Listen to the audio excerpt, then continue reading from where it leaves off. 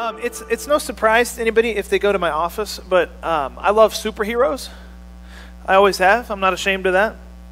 I'll go to any superhero movie, just about, and I enjoy that.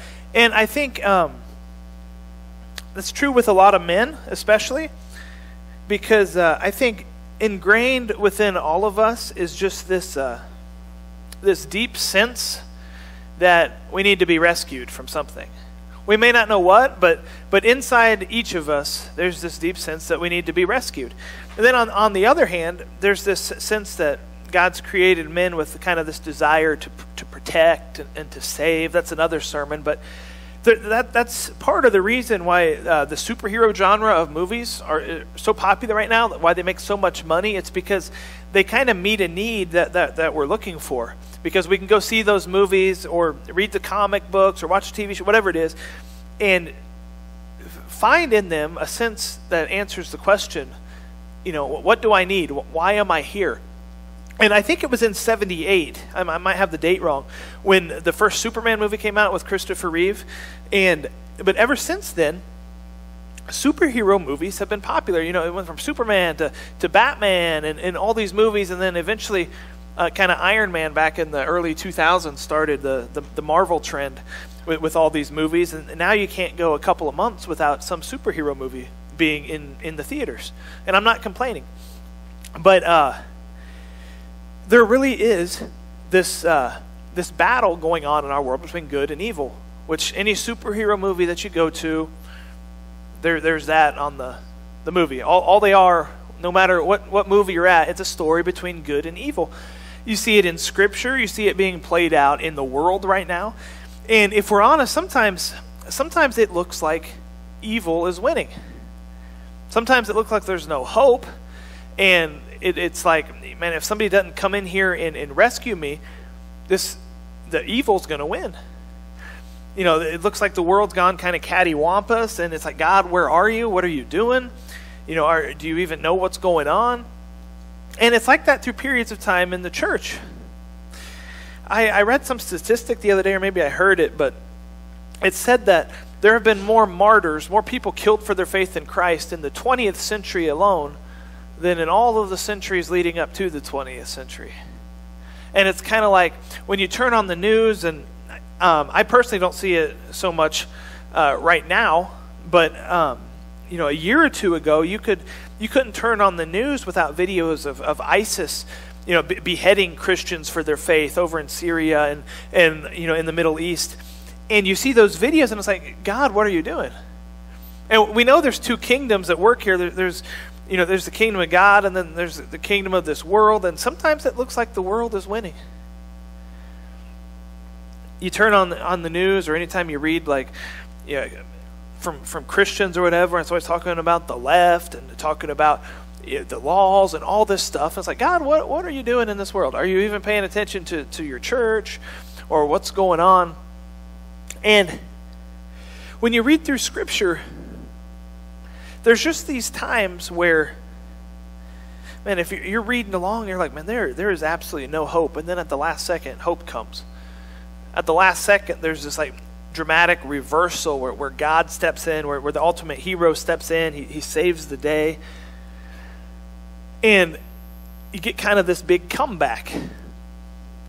We like comebacks in America, sports stories. I was looking up some of the greatest comebacks in history, and they're really interesting. Or stories like the tortoise and the hare that really surprise you. Now, we expect it because we've read it and it's been ingrained in us since we were a kid. But if you're reading the tortoise and the hare story for the first time, nobody sees the tortoise winning. Everybody expects the hare to win because the hare's fast and the hare knows what he's doing, and hare's got all these strategies. And for all intents and purposes, the hare is the hero of that story. Nobody expects it when the tortoise comes back at the very end to win that thing. Or a few years ago in the NBA Finals when it was the Warriors and the Cavaliers, and I believe the Warriors went up 3-0, and then the Cavaliers came back and won it. Nobody expects that to happen.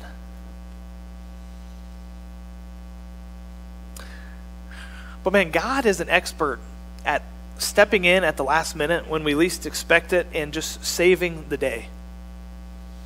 If you got your Bibles, we're going to be in Acts 12 today.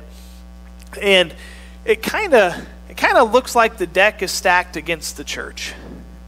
Now, when you're reading through the book of Acts, sometimes it's really easy to forget about the chronology, about how many years have passed. So church starts, Pentecost is probably, depending on when Jesus was crucified, which it gets skewed because he was not born at 1 AD. He's probably born about 4 BC. Like we messed up the calendar somewhere along the line. So the church, Jesus is probably crucified somewhere around 29, 30 AD. And so he's resurrected. The church starts somewhere around 30 AD, somewhere around there. And we are probably, when Acts 12 takes place, we're probably about 13, 14 years later. So we've had the conversion of Saul several years in the past. We've had Philip and everybody traveling around from the scattering that resulted from Stephen being stoned and the church kind of running off in all different directions. It's been about 13, 14 years. So our text this morning probably takes place right around 43, 44 AD. And the church had been going really well. It had been spreading like wildfire because of persecution, which initially kind of sounds like an oxymoron. But it's been shown that you can't stop the church. Wherever Christians go, the gospel goes. And people are just getting saved left and right. And you've had awesome things happen. You've had Saul, who started the real persecution of the church, going around dragging people to jail, killing people, persecuting them. He's been changed. That's all happened within that period of time, within that little over a decade period. And things have been going pretty good. But you've also seen Gentiles welcomed into the church, and that's been going awesome. Church is very big at this time. You've seen incredible generosity from churches, which you can read at the end of chapter 11. Barnabas and Saul took some offering money from a church at Antioch. They took it to Jerusalem. Incredible generosity. But then the government steps in, and things get a little difficult.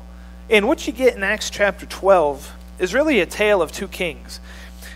You see what happens between King Herod Agrippa and King Jesus. You kind of get one of those good versus evil battles. And throughout most of it, it looks like Herod is winning. It looks like this ruler on earth, it kind of has the deck stacked against the church, against Christians.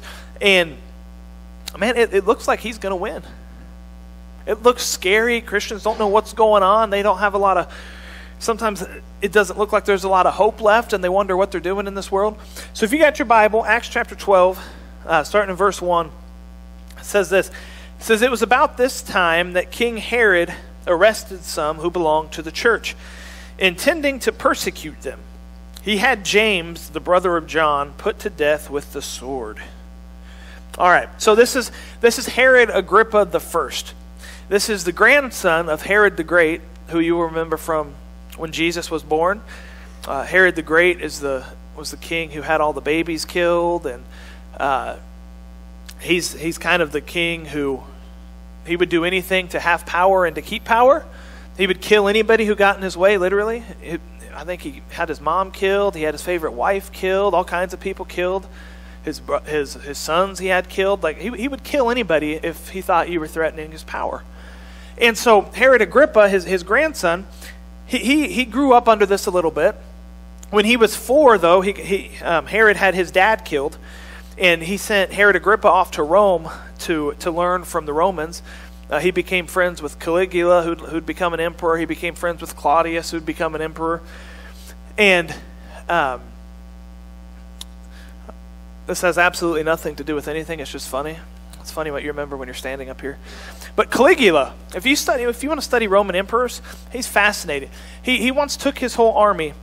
They're on horses, everything, and he has them stand in front of the sea, and the guy's nuts, and he declares war on the sea, and he commands his horses and his soldiers to go fight the sea. True story. I don't know who won, but you got to be pretty nutty to go fight the ocean.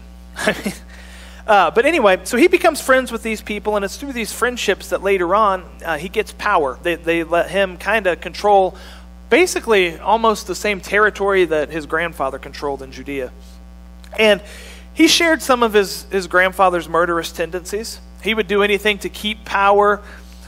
He would do anything to have peace so that he would look good among the Jews and among the Romans. And he knew all about Christians. It was his uncle that had tried Jesus before he was crucified. And the Jews already were not Herod's biggest fan because he's not a pure Jew. So they kind of looked at him as a kind of a second-rate king. And so he wants to persecute Christians. So he gets this brilliant idea. Okay, I'm gonna kind of chop the head off the snake. I'm going to get some of the most important people, and I'm going to see what they think of me then. So he gets James. This is James, the brother of John. James the Less, as he's called, which is an unfortunate nickname. But and he has him killed. He has him beheaded. So it's the government doing this rather than the Jews, because the Jews would have stoned him. So the government has stepped in and has sanctioned killing Christians, especially Christian leaders. So that's kind of scary. But actually Jesus, without in so many words telling James that this would happen, he told him. You can look in Mark 10:38, and it says this. It says, "Then James and John, the sons of Zebedee, came to Jesus. 'Teacher,' they said, 'we want you to do for us whatever we ask.' 'What do you want me to do for you?' he asked. They replied, 'Let one of us sit at your right and the other at your left in your glory.' 'You don't know what you're asking,' Jesus said. 'Can you drink the cup I drink or be baptized with the baptism I'm baptized with?' 'We can,' they answered. And Jesus said to them, 'You will drink the cup I drink and be baptized with the baptism I'm baptized with. But to sit at my right or my left is not for me to grant. These places belong to those for whom they've been prepared.'" So back years ago, Jesus had told James and John that you're going to drink the same suffering that I drink. So James gets killed here. James is the first apostle to be martyred for Jesus. And it just goes to show us that none of us are immune to suffering or even death for Christ. And things are starting to look a little dim for the church. But it's Tertullian, kind of this first church historian, and he wrote that the blood of the martyrs is the seed of the church. So instead of having the effect of killing the church, weakening the church, it has the effect of strengthening and growing the church. And when Herod Agrippa killed James, and he saw that the Jews really liked this, they got all excited about this. He thought, "Oh, I know, I can one-up this. I know what will curry me in their favor even more." And so he arrested Peter. Peter, the de facto leader of the apostles. And he takes him, and this Herod, man, he would do anything to keep power. He loved power. It ran in the family. All of the Herods were obsessed with power and doing whatever it took to maintain it. And everybody who seeks power in this world is dramatically opposed to the gospel of Christ. I mean, you look at what Jesus said in Mark 10:42, right after he told James and John that they're going to suffer for him. The disciples start arguing that, who's the greatest? Why do they get such a good spot in the kingdom? What about us, Jesus? We should get something. And Jesus said to them, he called them together and said, "You know that those who are regarded as rulers of the Gentiles lord it over them, and their high officials exercise authority over them. Not so with you. Instead, whoever wants to become great among you must be your servant, and whoever wants to be first must be slave of all. For even the Son of Man did not come to be served, but to serve, and to give his life as a ransom for many." And look at Jesus. He's got all the power in the world at his hands. And yet, Paul writes in Philippians chapter 2, starting in verse 5, he goes, basically, look at Jesus. who being in very nature God, did not consider equality with God something to be used to his own advantage. Rather, he made himself nothing by taking the very nature of a servant, being made in human likeness. And being found in appearance as a man, he humbled himself by becoming obedient to death, even death on a cross. Therefore, God exalted him to the highest place and gave him the name that is above every name, that at the name of Jesus every knee should bow, in heaven and on earth and under the earth, and every tongue acknowledge that Jesus Christ is Lord, to the glory of God the Father. That's what real power does. But Herod, he wanted to keep his power. He loved his political power and the prestige that came with that. And he thought, oh, if they like me killing James, they're going to love me killing Peter. So he schemes and he plots and he manipulates to get his way. And you read on in verse 3. It says, when he saw that this met with approval among the Jews, he proceeded to seize Peter also. And this happened during the Festival of Unleavened Bread. And after arresting him, he put him in prison, handing him over to be guarded by 4 squads of 4 soldiers each. Herod intended to bring him out for public trial after the Passover. So he arrests Peter. He must be pretty happy with himself, patting himself on the back. But he can't do anything until after Passover's over, because it was against the law to have any kind of trials or executions during Passover and the Feast of Unleavened Bread that followed that. So he had to wait till it's all over. So he puts him in jail. And this guy does not take any chances with Peter's incarceration. He puts 16 soldiers on the guy. You know, maybe he heard about Peter earlier when an angel had come and set Peter free from jail back in Acts, earlier in Acts. Maybe he'd heard about that and he thought, okay, that's not happening again under my watch. So he gets 16 soldiers. And how this would work is 4 of them would really be assigned to Peter. 2 of them would be chained to him inside the cell, and 2 of them would stand outside the cell guarding him, just to make sure that nothing funny happened or he didn't try to escape or attack the guards. But basically, all this is written in here to show that there's no way on earth that Peter could escape on his own. He's not getting up out of there, breaking out of jail with anything that he does on his own. It's a humanly impossible situation. But oftentimes in life, especially when God is in the mix, things are not what they seem. Read on in verse 5, it says, so Peter was kept in prison, but, notice the conjunction there, Peter was kept in prison, but the church was earnestly praying to God for him. Luke wants to show us that prayers are more powerful than Herod. And when he says that they were earnestly praying for him, Luke uses the same Greek word that he used back in Luke to describe Jesus when he's praying in the Garden of Gethsemane before he's arrested and crucified. And if you remember from that story, Luke writes that Jesus was praying so hard that his sweat became like drops of blood as he's praying. So this isn't just, God, thank you for this day. Please help, Peter in jail. This is some earnest praying where people are having some serious prayer time, and maybe their sweat is like drops of blood. I don't know. But this isn't just like praying for a meal. People are down on their knees, they're on their faces. They're crying out to God for the release of Peter.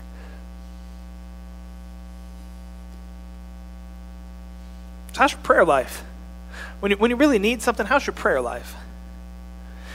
James, the brother of Jesus, will later write in his letter to the church, James 5:13 says, anyone of you in trouble? Let them pray. Is anyone happy? Let them sing songs of praise. Is anyone among you sick? Let them call the elders of the church to pray over them and anoint them with oil in the name of the Lord. And the prayer offered in faith will make the sick person well. The Lord will raise them up. If they've sinned, they'll be forgiven. And you go on down, and it says the prayer of a righteous person is powerful and effective. Elijah was a human being, even as we are. But he prayed earnestly that it would not rain, and it did not rain on the land for 3.5 years. Again he prayed, and the heavens gave rain, and the earth produced its crops. So while Herod was plotting against Peter, the church was praying for Peter. Don't miss that in here. See, we don't fight like the world does. Herod wants to fight with plotting and scheming and murder and all these political schemes. But Paul tells us in Ephesians, says we don't fight like the world. Our enemy As much as Herod is evil and is plotting against the church, he's not their ultimate enemy. He's a servant of the enemy, but Herod's not their ultimate enemy. And Paul will say in Ephesians 6 that we don't fight like the world does. The world fights with swords and guns and knives and all this other stuff, but we fight with prayer. We fight with the Word of God. We don't wage war like the world does. And it's funny to me that they're praying during the time of Passover. What happened during the first Passover? Anybody remember? God set a whole bunch of people free. Remember that? Brought Israel out of Egypt. That's a pretty cool story. Go back in Exodus and read that if you've forgotten about that. So Passover is a pretty good time for God to set people free. But I wonder, here Peter is in jail. What was he thinking about? He's in prison. He can't celebrate Passover. He's already done this all before. Thanks to Luke, we know what he was thinking. Verse 6 and 7, it says, "The night before Herod was to bring him to trial, Peter was sleeping between two soldiers, bound with two chains, and sentries stood guard at the entrance. Suddenly, an angel of the Lord appeared, and a light shone in the cell. He struck Peter on the side and woke him up. 'Quick, get up,' he said, and the chains fell off of Peter's wrists." So here Peter is, the night before he's going to be tried and probably executed with kind of a mock jury and all that. Here he is, for all intents and purposes, his last night on earth. And he's sleeping. Guy's not worried about dying, about being executed, about having his head potentially cut off. He is sound asleep between the two guards that he's chained to. Sleeping like a baby. See, this isn't the same Peter who years before ran away and denied Jesus. Went back to fishing again, left that life. This is a Peter who's been drastically changed by the indwelling of the Holy Spirit and by the grace of Jesus. The guy's not worried at all. Here the angel has to come, and the light doesn't even wake him up. He's so sound asleep. The angel has to jab him in the side and say, "Hey, wake up. You know, alarm's going off. It's time to get up." Paul later looks like this when he's in prison several times. We'll get there in Acts 16, but him and Silas are in the jail cell. They're in the bonds, so they're not comfortable at all. Their hands and feet are the most uncomfortable position you can imagine, and yet they're praising God. They have a worship service where they can't probably even lift their heads, but they're praising Jesus. I mean, how can you be so calm in the midst of suffering and imprisonment? See, they knew Jesus in such an intimate way that they never felt closer to him than when they suffered. You know, there's the closeness, I think, in Scripture that can only come through suffering. And you'll never experience it if all we do is run from it, if all we do is try to get away from it. I mean, you read about Paul at the end of his life, and he's writing to Timothy, and he's not worried at all about dying for Jesus. He's not worried at all. In fact, he's looking forward to it. He's embracing it. But what he is worried about is not him dying for Jesus, but rather people not living for Jesus. That's what he worries about when he's about to die. So, get back to the story here. The angel frees Peter, the angel of the Lord. Peter goes to Mary's house. Mary is the mother of John Mark, who's going to feature prominently here in a little bit in Acts. And this may indeed be the house where Jesus and his disciples shared the Last Supper years before. Servant girl recognizes him. She recognizes his voice because he's up there knocking at the door. "Hey, let me in, it's Peter." Girl recognizes his voice. She goes and tells the other people in the house that he's outside. And they think she's out of her mind. "Girl, you need to go back to sleep. You know, you're not thinking right. There's no way Peter's outside the door. Peter's locked up in jail right now." What have they been praying for? I mean, they've been praying that God would set Peter free. And here this girl says, "Hey, Peter's outside. God's answered your prayers." No, you're out of your mind. There's no way Peter's outside. Here, the very answer to their prayers is standing at the door, and they don't believe it. You know, God had done exactly what they asked for, and they're doubting it. They thought, oh, if he's out there, it must be his, what Jews believed, what they called guardian angels. You know, they would supposedly take the appearance of a person shortly after their death, and they would appear to people. They thought, oh, it must just be his angel. When they just got done earnestly praying like crazy for God to release Peter, they didn't even think that God would do that. That's kind of like our prayer life sometimes. We pray for something so hard and for so long, and God finally answers it. Sometimes like, we don't believe it. You know, I don't think that's just a problem back in the days of Acts here. But finally, they go to the door. Peter tells them to tell James and the others about his release.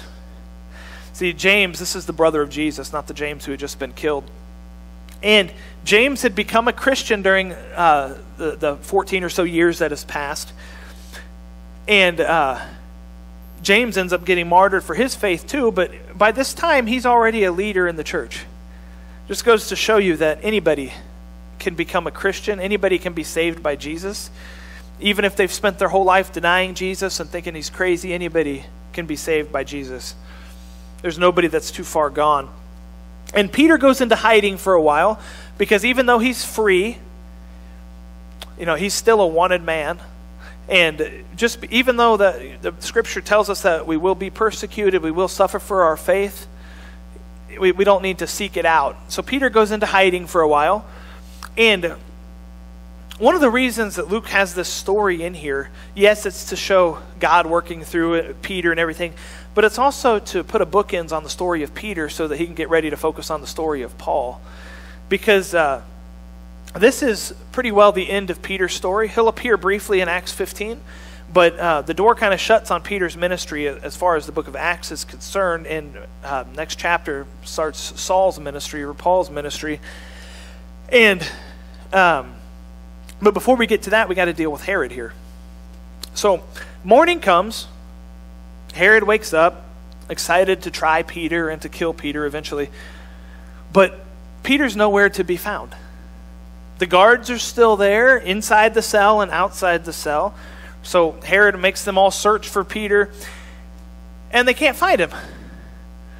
The guards are all questioning, we've been here all night. Nobody came. He was here, and then he wasn't here. We don't know what happened. And under Roman law, if you let a prisoner get away, you faced his sentence. So since Peter was going to die, they died. Herod killed all of them, which is completely in keeping with his character. And Herod's this great man of power, like we talked about, so he thinks. And he uses that power to just end 16 lives like nothing else.